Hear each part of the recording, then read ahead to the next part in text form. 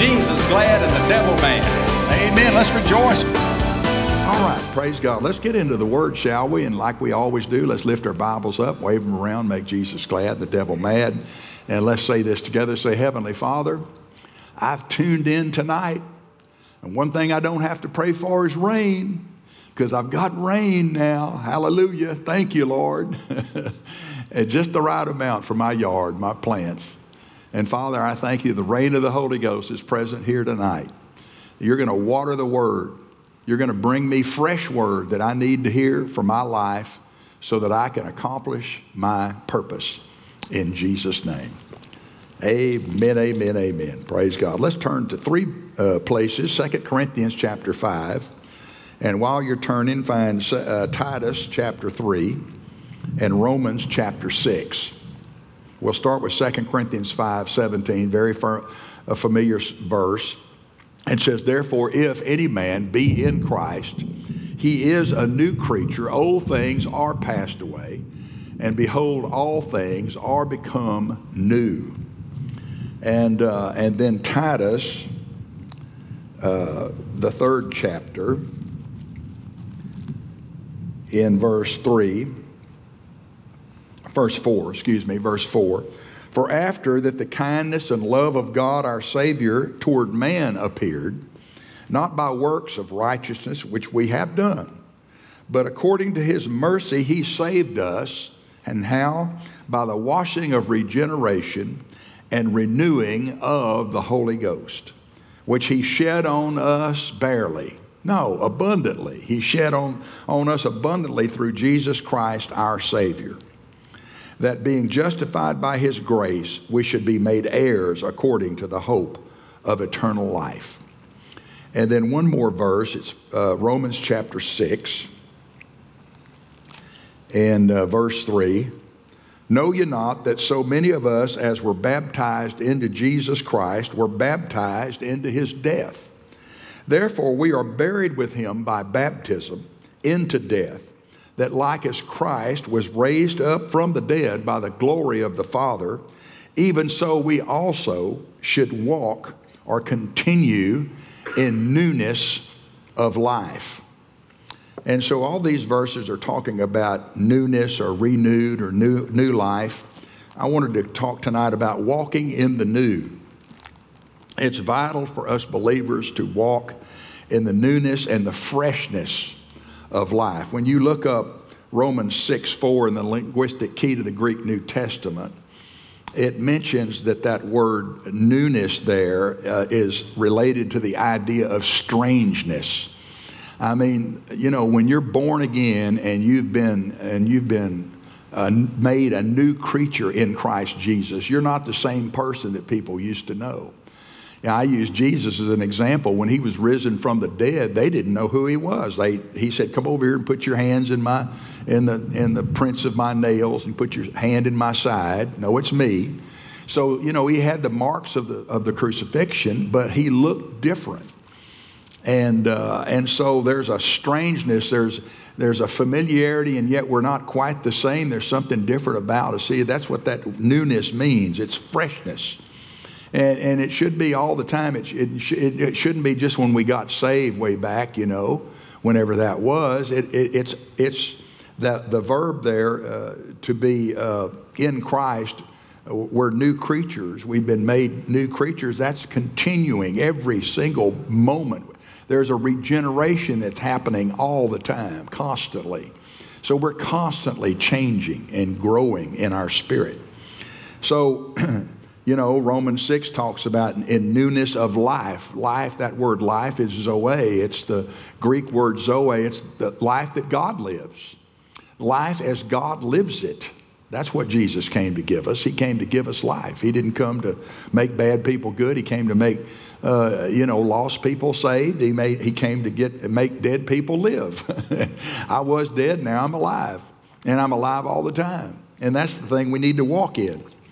Yeah, we're surrounded by a world largely that's dead, that's separated from God, and rushing to judgment. And our job is to get a harvest out of that group of people. We don't want to see them go to hell. We want to see them, saved. And the gospel has the power. The gospel, the good news of being in Christ, that all you've got to do is say yes to Him. It's such good news that people need to hear that. But at the same time, nations, peoples are decaying. They have the fragrance of death. You know, there's a verse in here in 2 Corinthians 2:15, 16. You know, we're the savor or the fragrance of life unto life and death unto death. What does that mean? It says in them that perish, we're the smell of death to them. That's why a lot of times people that are lost don't like to be around us. They find it very uncomfortable. I found that true in my own life. I have a whole lot of people that I grew up with in my teenage years. We have these class reunions, and every one of them that's not saved, they don't care anything about hearing what I do. They don't want to know that. They don't want to think about that. They want to talk about the past. I don't want to talk about the past. The past is when I was lost, but now I'm a new creature. And so we're told then here in these verses to walk in newness of life, or continue. That if we do, we'll be a fragrance of life and a beacon of light in a dark world. That's what the world needs right now, is the church to be the church, believers to be believers, to be filled with the Spirit of God, to have this washing of regeneration. I like to use the new car illustration. I've had a lot of new cars and love cars. I'm a car person and I love cars. And so, every so often, even when they're not needed, I'll go buy a new one. I know that's so wasteful. Well, whatever. That's my business, your business. If you want to keep one until it falls apart, you go ahead. I did that earlier in my life.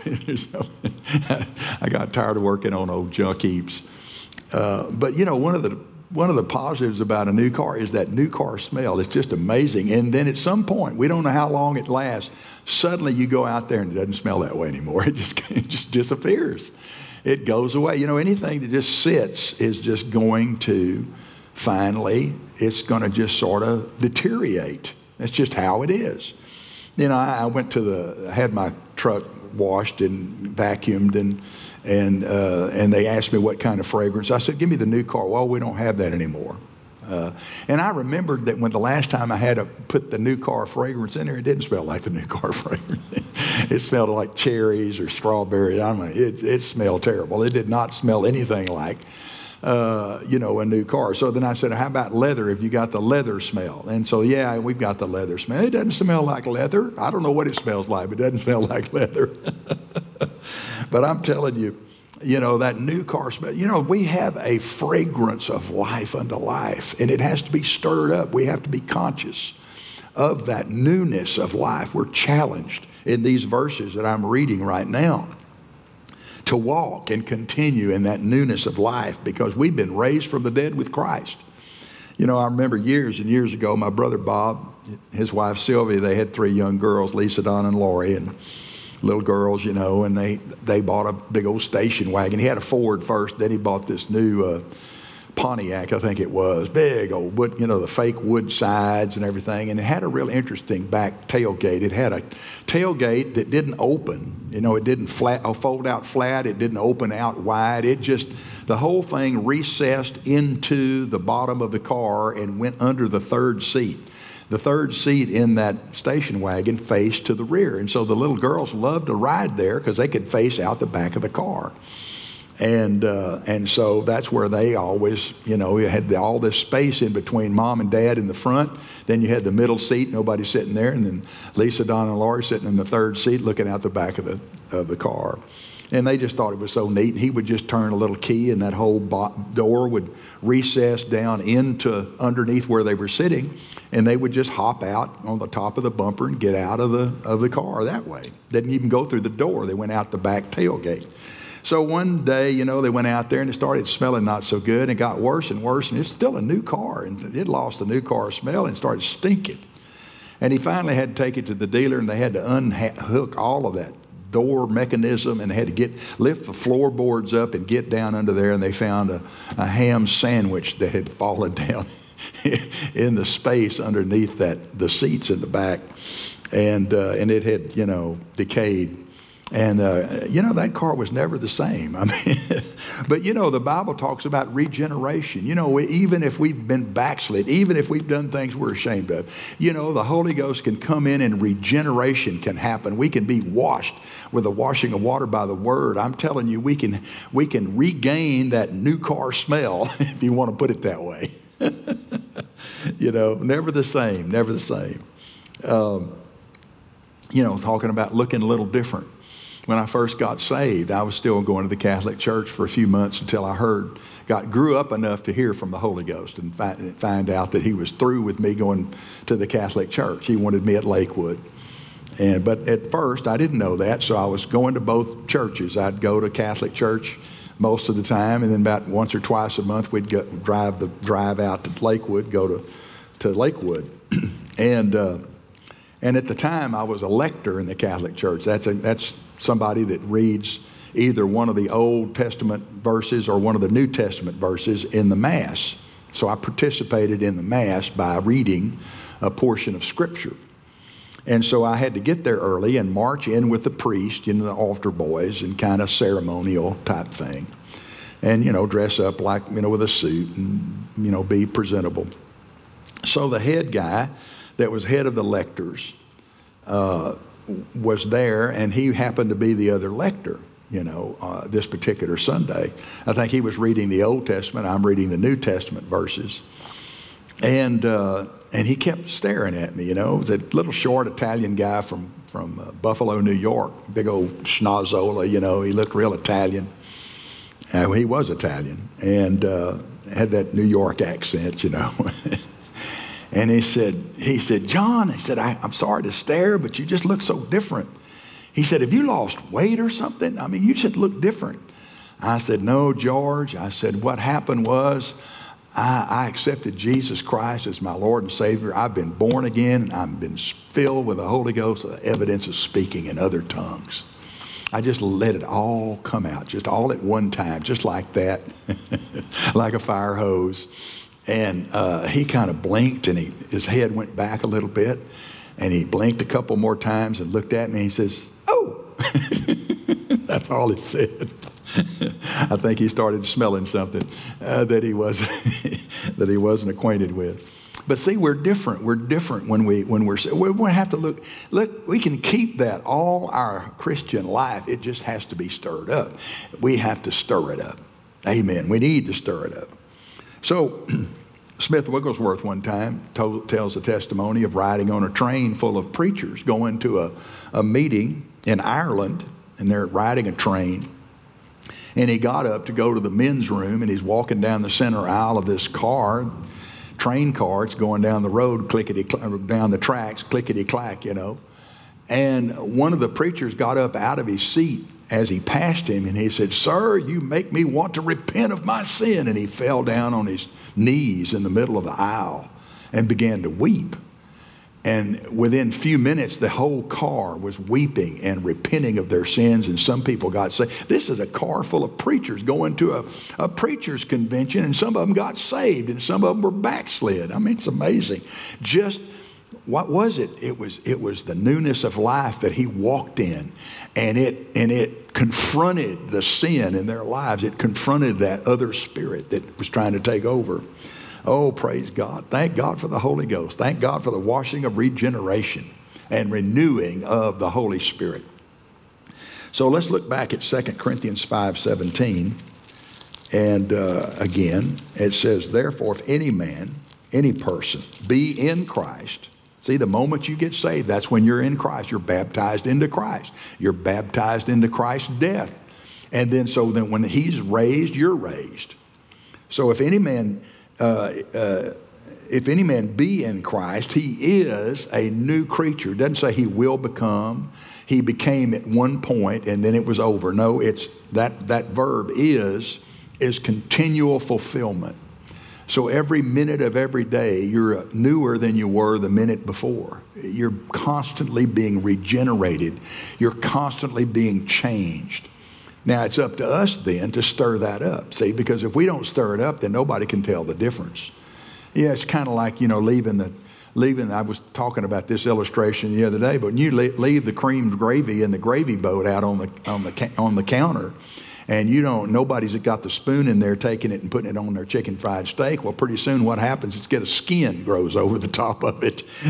Listen, there's people walking around, they're saved all right, but there's a skin, there's a film over them, and it blocks this fragrance, it blocks this countenance that we're supposed to have everywhere we go. Hallelujah. Amen. So, old things are passed away, and all things are become new. See, again, that is the present tense, present perfect tense, which means continual fulfillment. Every minute of every day, you're becoming new. And a continuous action, not just back when you got saved. The washing of regeneration by the Word of God in Titus. The renewing of the Holy Ghost. See, all of that speaks of newness. All of that speaks of fragrance. All of that speaks of cleansing. Ephesians 5:18, be habitually and continually filled with the Holy Ghost. Speaking to yourself in psalms and hymns and spiritual songs, singing, making melody in your heart to the Lord. I spent a lot of time at one time in my life around Brother Osteen, spent a lot of time around him. And whenever he wasn't occupied in a specific task, he's praying in another tongue. And at first, what'd you say? No, I'm just speaking in other tongues. He got irritated because he's just speaking in other tongues. He wasn't talking to me, he's talking to him. And so I had to get with that rhythm, on a trip. I mean, he's just sitting there in the airplane, a 20-hour flight, and he's praying in other tongues most of the time. What was he doing? He's stirring himself up. He's keeping that fragrance going. He's keeping that anointing flowing. He's let those living waters are ready to be tapped, and that flood is ready to flood out over people that have need. And so Romans 6 says, walk in newness. In other words, that word walk means continue. It doesn't just mean, when you first get saved. Continue in newness of life. Yeah, we have to impose our fragrance of life and our countenance of light upon this world. It has to be imposed. And the only way that we can do that is walk in the new. So just 3 things tonight. These are things that you have heard, and you just need to be reminded. We all need to be reminded, especially when we have all this bad news hitting us. I mean, I'm tempted like you are. I get so aggravated listening to all this news, and it's not news, it's propaganda. And it's one-sided. It gets tiring. How do we get over it? Well, doing the things that I'm talking about tonight. We can walk in the newness of life. We can keep that new car smell. All right, so walk in the new, number 1, spiritually. It's the Word and the Spirit. Colossians 3:16. Let's turn over there real quick. Hope you're getting something out of this tonight. I think we all need to stay fresh. We need to all stay stirred up and on fire. Colossians 3:16, let the word of Christ dwell in you richly in all wisdom, teaching and admonishing one another in psalms and hymns and spiritual songs, singing with grace in your hearts to the Lord. See, what happens is when you get so filled and so stirred, you're going to impact other believers. You're going to impact your friends. You're going to impact people that you work with here at the church, here that you do the believers ministry with. And that's the way it ought to be when we stir ourselves up. And so we have to feed our spirit on the Word of God and be continually, habitually filled with the Holy Ghost, the Word and the Spirit. Preached about this recently, about leaning, depending on your spirit. 1 Corinthians 14:4, he that prays in an unknown tongue edifies himself. And the word edify means build up from the foundation. It means to rebuild, to repair, to restore. See, sometimes we get a little bit under attack. We get a little bit discouraged. Hey, pray much in other tongues, and your spirit will start getting built back up, and you're going to start repairing some things that, if you don't do that, you leave a door open for the devil to attack you. Jude, verse 20, building up yourself on your most holy faith, praying in the Holy Ghost. So your spirit is you, and you're continually made new and fresh. And then, of course, as you do that, your spirit will dominate your mind and your body. So walk in the new spiritually. Then number 2, walk in the new mentally. mentally in your mind. Romans 12:2, be transformed by the renewing of your mind, that you may prove what is that good, acceptable, perfect will of God. Be transformed by the renewing of your mind. When I was studying this one time, God says, you know, you use the word renew, and a lot of people, they kind of lose the meaning of renew. Say refresh. I mean, don't you have to use air freshener sometimes? And so that's what we need. We need some air freshener. We need some freshener in our brain tissue, because it gets stale up in there. We start thinking the same old thoughts all the time, the worldly thoughts. So as you feeding your spirit, you're actually renewing your mind to God, Bible truth. That's exactly what you're doing. Two things at once. When you read your Bible and pray, you're actually doing what it takes to renew your mind. And it says, be transformed. Transformed is a major word. It means to look like something totally different. See, that's what we've been talking about. You look different. Jesus looked so different after he rose from the dead. His own disciples didn't know him. They didn't know who he was. So, I mean, you know, we have a lesser extent of that in this body now. But we need to get mentally refreshed, or renewed, or reprogrammed is a good word. Reprogrammed. You know, you start reading your Bible now, that's God's thoughts right there. These are the thoughts of God. The thoughts of God are higher than our thoughts. His ways are higher than our ways. Where are his thoughts? Where are his ways? They're right here. So that's why we need to read them every day. Well, I've already read that. Well, you need to read it again today, because you need to have a fresh intake. I mean, what if you just had that glass of milk sitting out on the countertop, and 6 months later you said, you know what, I need a glass of milk. I think I'm going to have this glass of milk. You know, you probably have to take you to the emergency room. Yeah, everything without it being used, it just turns. It goes bad. So let's stir it up, and no longer conform to this world's way of thinking. Be not conformed to this world, but be transformed by the renewing of your mind. So it's talking about this world's way of thinking. When you watch the news on a continual basis, you're just getting this world's way of thinking about every single thing you can think. Even if it's a good, I mean, even Newsmax. I can't watch Newsmax very long. I think they're telling mostly the truth, but I can't hear that all night long. I don't want to hear that. It's all bad news to me. Listen, I have my faith out there. I'm believing that God's going to move in a mighty way in America. God's not through with America, and we're going to have a revival. That's my faith speaking, and I don't want anything suggesting that that's not going to be the case. I don't agree with that. There's a lot of people don't agree. They just think it's all over now. See, since the FBI invaded Mar-a-Lago, they think it's all over. Well, it's not all over. No, we got a long way to go. Amen. So, you know, the world's always looking back. We need to look ahead. It always thinks death. It thinks victimhood. But we're looking to a bright future. Praise God. We're thinking life. We're thinking victory. We're thinking love. Praise God. And then the last one, walk in the new physically. And so let's look at Romans again. Your physical man, so important. Verse 11, but if the spirit of him that raised up Jesus from the dead dwell in you, how many of that's true? See, the Holy Ghost dwells in you, doesn't he? Anybody that's saved has to raise their hand, yes. So if the spirit of him that raised up Jesus from the dead dwell in you, he that raised up Christ from the dead shall also quicken or make alive your mortal bodies by his spirit that dwelleth in you. I just really believe that we don't have to die of all kind of diseases. I don't believe we have to just get sick to die. I believe that we can live as long as we are satisfied. And just like the patriarchs of old, they would just gather the family around. It's time to go home. And they would gather their legs up underneath them, and they'd just leave. And they weren't sick. I think about Brother Hagin. He died kind of at 83. But on the day he died, nobody knew he was going to die. He didn't prophesy, I'm going to die today, I'm leaving today. No, he didn't tell anybody. But he was sitting at home and sitting in his favorite chair, and had just eaten his favorite meal, and they brought him a big old bowl of strawberry shortcake. And he loved strawberry shortcake. And he had this big bowl. And I mean, it had the shortcake and the strawberries and the whipped cream. And man, he was just sitting there and eating that and shaking his head and smiling. And he leaned back and he left and he went to heaven.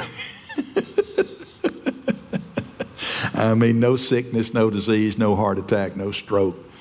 Listen, we have a lot to say about our health if we just speak health. If we don't speak sickness and disease. I know many of you battling things. Well, just, Psalm 103:5, something I talk about, say every day. Let's read it, get it in front of you. Psalm 103. All these benefits. These are all benefits that belong to us. And they're in the Old Testament. We got a better covenant founded upon better promises.